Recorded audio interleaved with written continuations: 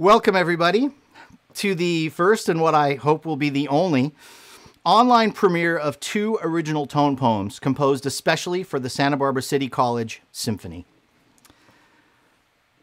I'd like to introduce you to the talented members of our symphony. Here they are.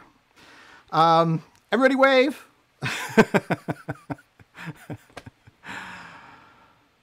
Tonight, we will hear music performed by these talented musicians and hear the stories behind each piece directly from the composers. But first, a few reminders for our viewers. You may replay this music at any time by visiting the SBCC Music Department YouTube page. And let me put that in the chat for you right now. I think I undocked this chat window so I could do that. There we go. Here's our YouTube page for SBCC Music. It's in the chat there. So hopefully you can make it to that YouTube page and there we go.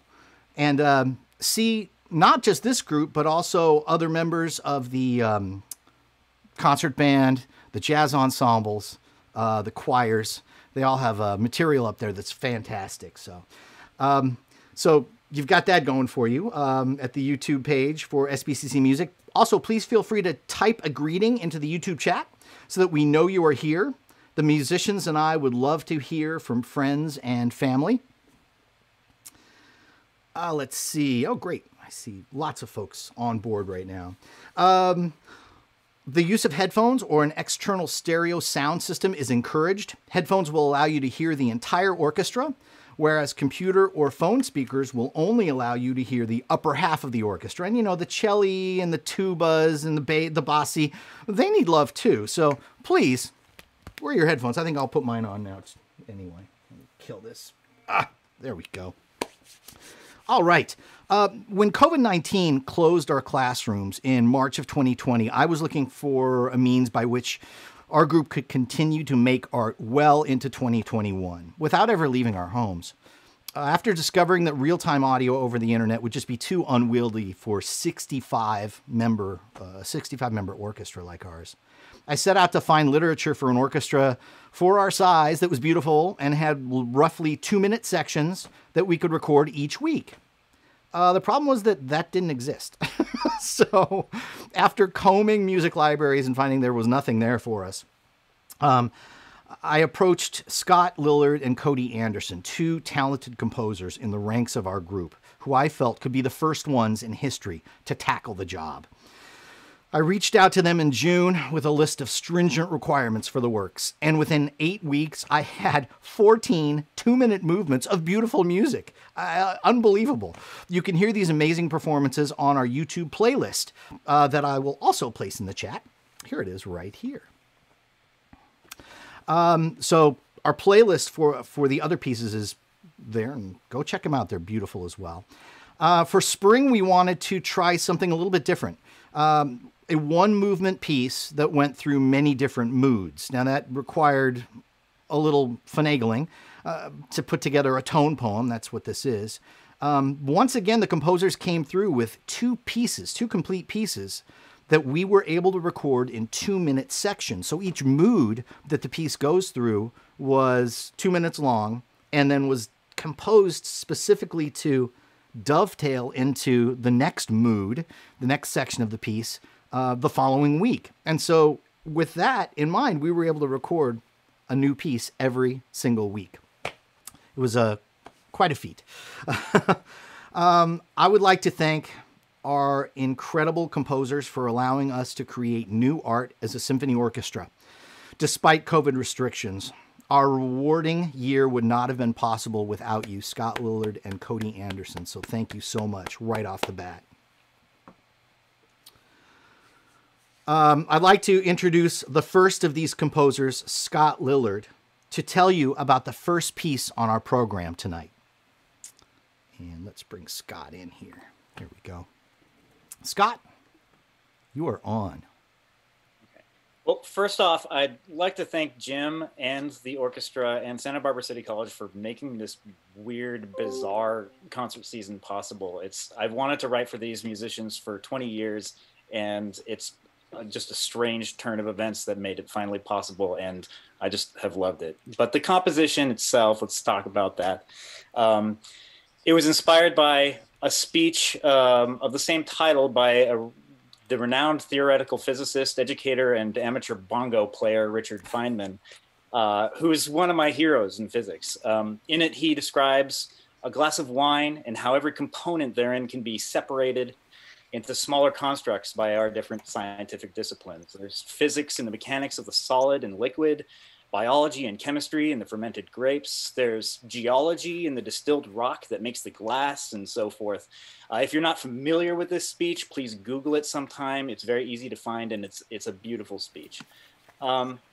Orchestral music by nature is abstract, but if I did my job right, you'll recognize the sound of the glass and the wine being poured into it. You'll hear it expanding into a starry sky and the pieces being pulled apart and studied by different disciplines. You'll hear Feynman's proclamation that all life is fermentation, followed by development into humanity's progression and our quest for the stars. Once out in space, you'll hear our realization that the building blocks of stars, people, landscapes are the same building blocks. To quote another great physicist, Carl Sagan, we are made of star stuff.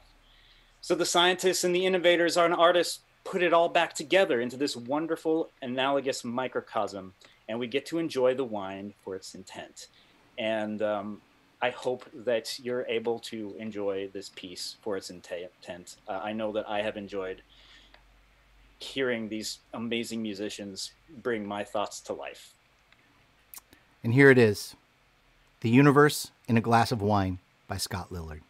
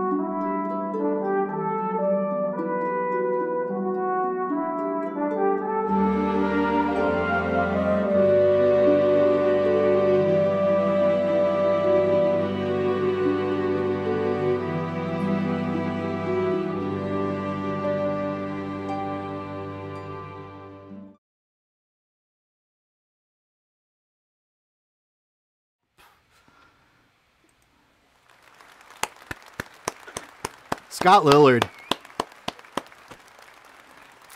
Composer. Amazing job, Scott. Thank you very much.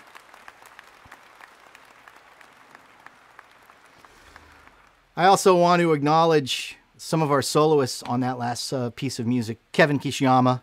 That came in from Hawaii, right, Kevin?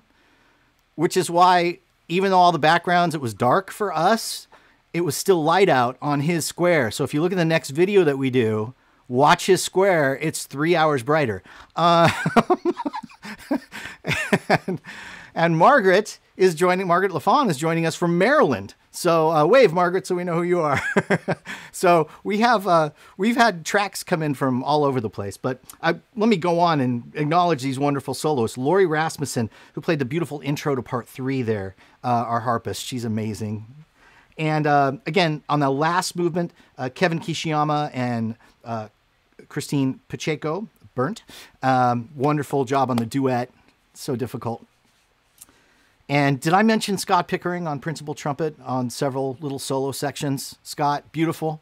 Can't see you right now, but that's okay. We'll just know we love you. A virtual standing ovation from Dean Elizabeth Imhoff. Thank you so much for attending today. It's so neat to see people's comments in the chat, and we can interact with them in real time. You see some of the musicians also typing in the chat. This is something we could never do when we were live. Musicians, you want to let people know how we did this? Is there anybody who wants to mention it, talk about it? I'll give it a shot. Go for it. Okay. So we were able to download what's called a click track of the movements at the same time that we downloaded the sheet music. And each musician had to record his or her part individually, which is really difficult because until you've done it, you don't realize how much you rely upon the people that are sitting right next to you to keep you in pitch, to keep you in time. When you have to do it, sitting in your own living room, playing the click track back on a computer and recording, I think most of us used a cell phone. You just have no idea how much you rely on the musicians around you. So then we would send our individual, we would email our individual MP3s to our conductor, Jim Mui, who would then assemble them into an orchestra. And all of the rubato, every time we get a little slower, a little faster, Jim would have to put that in later, exactly the way that a conductor does with a live orchestra, telling them all at the same time when to speed up or slow down. I can't believe the amount of work that you did, Jim, to make this happen. I'm laughing because Dawn Faith just typed something in our Zoom chat, and YouTube folks, Terrence had a cricket problem. And crickets are... Dawn Faith just typed, don't forget the crickets. And so when Terrence would return in these beautiful tracks, of course, I'd hear this, and I'd mix it in with the whole orchestra. And you'd think, 30, 40, 50 tracks, you'd think it would get buried. Nope, that cricket was right at the front of the mix. And of course, at my age, I don't hear that frequency anymore, so I had no idea. Well, thanks, Terrence, for explaining how that worked. And everybody in this orchestra had to figure out how to do this. Download the sheet music, download the click track, play it on their computer, record it onto their phone. And so what you just heard was cell phone recordings for the most part. A few people have some USB mics, but for the most part, it was cell phone recordings, which is just crazy. So I couldn't believe how good it sounded the first time we did it. And so this was back in the fall, and I really encourage you to go hear those suites that was written by the same two amazing composers. Musicians are often their own harshest critics, but each week the fears would melt away, if only for a moment, as we listened to a 2-minute section of everyone's recording mixed together. And that's what gave us the bravery to do the next week's project. And then some people would say, oh, it's horrible, I can't stand listening to myself. And they'd hear it in context, and they would be the first ones in line for the next week. So it was just, this project has reaffirmed you know, that the musical sum is greater than its parts. It's reaffirmed why we make music at a community college. A community working together is greater than the sum of its parts. You know, it's another case of music leading the way here. So there, that's my bit on community college music and why it needs to keep happening. We should go on to our next composer because I'm sure I'm boring the YouTube audience. No, we've gone up by 12 viewers. So thanks for joining us. Looking at the stats here, I want to introduce to you a composer who had an original piece premiered by this SBCC concert band under the direction of Eric Heidner in December of 2019, I believe. Cody Duke Anderson is another talented member of our orchestra. We're so spoiled. Scott and Cody are in our group. And I want you to hear about his piece directly from him. So Cody, if you could, let me bring you on the screen here. There we go. You're live, Cody. Hi, so I'm Cody, and I am at heart a very programmatic composer. I grew up with a lot of soundtracks, so I need to have kind of a story with everything I write. And turns out stories are a little tougher to feel when you're locked down in COVID. And so one of the things I kind of got into as like a little side thing was watching YouTube videos of just people traveling and going places. And that led me eventually to the wonderful world of YouTube cable car videos. It is very relaxing. So the inspiration for this piece actually came from one of the longest cable cars in the world, if not the longest. I think it's called the Tianmen Mountain Cable Car. And there's this wonderful video where you start in this deep valley covered in mist and you're slowly rising through it. And then you open up into this beautiful landscape and you're just rising higher and higher into the sky. It feels like you're floating and dancing into the clouds. And finally at the end, you arrive at this wonderful, just standing out in the middle of the open mountaintops and crags and peaks. And so you arrive at this beautiful location. So that's really what this piece is about, is kind of escaping and flying up into the sky and landing somewhere just really wonderful. So that's, and what is the name of the piece? The piece is called To the Sky. With an exclamation point at the end. He made a point to tell me that there must be an exclamation point at the end of To the Sky. Oh, and I might mention that Cody and Scott are available for other commissions. So if you would like to commission a piece by either of these two composers, I suggest you get them quickly. They're very busy. Well, without any further ado, Cody, may I run the video? We hope you enjoy this To the Sky by the Santa Barbara City College Symphony Orchestra.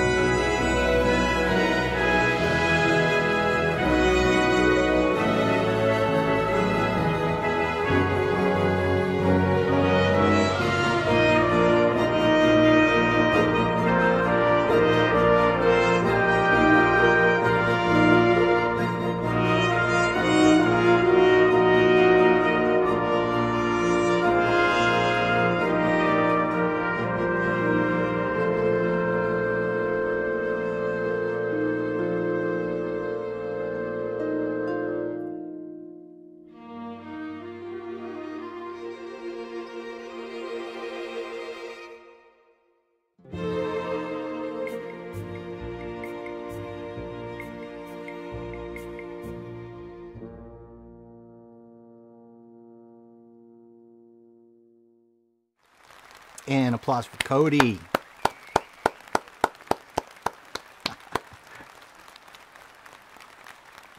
Just beautiful, Cody. Absolutely beautiful. The comments in the chat throughout that entire piece of music were amazing. So I know that our composers can't always see what's going on in the chat, so you have to watch the replay so you can see the live chat. It should scroll through. All our friends are here. It's really neat. And our viewership keeps going up, which is a good sign. You don't want it to go down during the performance, but it's gone up the entire time. So thank you all for listening to us. Cody, again, thank you for your music. Scott, thank you for your music. We just couldn't have made this semester happen, this year happen without either of you in the mix. I want to acknowledge a few people on that last performance, by the way. How about the basses in the opening? Todd Harwig and Christopher Derrick. The Ascension Through the Mist featured Carol Rowe on cello. Yeah, okay. Yeah. She's in Ohio right now. They have a square, that square right behind my head that says David. That's actually Carol and David. They're in Ohio right now. So they couldn't get their camera going. But Carol, beautiful. And then Carol and David Rowe were featured on part 2, Floating Above the Clouds, along with Kevin Kishiyama on violin. I believe, by the way, that was our first husband and wife duet. I'm not sure if the Trujillos had a duet ever, but we need to arrange that for the Trujillos. They're right next to me here in the squares. Both excellent horn players. And so we had Carol and David, and Kevin, of course, and Lewis, our fine oboist with the group. Had a nice solo in the second part of that. Part 3, Bounding Across in Flight featured Kevin Kishiyama again and Johan Trujillo on horn. And part 5 had a nice little introduction with Molly Gilmore on bassoon. And she's not in the Zoom right now, but I saw her mother in the chat, so I assume she's listening right now. Hi, Molly. You're amazing. I also want to acknowledge the fine principal trumpet playing of Scott Pickering throughout all of this. Part 4 in particular had some sections that I didn't realize how difficult they were until I started mixing them, and I thought, he did all this in one take? The man is made of iron. And the horn parts were not trivial as well. As a brass player, I can really appreciate that. And of course, the virtuosic string parts that were written. One of the things that I asked our composers to do was to compose virtuosic string parts. And they certainly came through, as Kevin and Christine will certainly tell you. I think you two had the most difficult solos. The cello's got all the beautiful, slow, gorgeous solos, and the violins had the pyrotechnics. So maybe next time we'll share the love with the cello. Let's see. I want to thank our wonderful composers again for taking us on with this crazy idea that we had years ago. Oh my gosh, our principal clarinetist, Per Elmfors, is coming in the Zoom. Where's Per? He'll be down here at the very bottom. Here, I'm going to move him. Let me get him up here with Sandy. Where'd Sandy go? There we go. This is impossible. Okay. Well, he's just a square right now, but he's an amazing square. I'll say that. Per, we loved having your principal clarinet parts laid down every single week. And Sandy and Per, here's a weird thing, you musicians. You would expect stand partners who play together to maybe have some differences, but when I got Sandy and Per's tracks, they breathed in the same place. They phrased exactly the same. They were recorded at separate houses, yet they've played together so long, they know exactly how each other plays. It was astounding to get their tracks and find that they just synced up together. No breathing issues, no nothing. Perfectly in tune, by the way, as well. So, astounding clarinet section. I want to again thank everybody for going along with this crazy idea that I had 1 year ago. I think we have all grown as musicians and artists. And I think that this orchestra, no matter who's in front of it, is an absolute treasure that we have in Santa Barbara. Now, if you feel inspired, down to business here. Come on, man. I should have done this right at the beginning. If you feel inspired to donate, to our orchestra, you make a tax-deductible donation to the orchestra through the SBCC Foundation. I've placed the web address in the chat so you can copy that now and paste it into a separate window of your browser. Don't forget to leave a comment or question in the chat if you'd like to, and we're happy to respond to you live even after the curtain is drawn here. I also want to, one more time, just mention our YouTube page, which is also now in the chat for you. And you can see all the other groups at Santa Barbara City College and find out when we have future live streams happening. So thanks so much for watching. Orchestra, you are amazing. And I'm so proud to get a chance to stand in front of you, albeit virtually, this year. Thanks so much, everybody. Thank you for watching, everybody. And orchestra, see you at Harry's. Bye-bye, everybody. Thank you.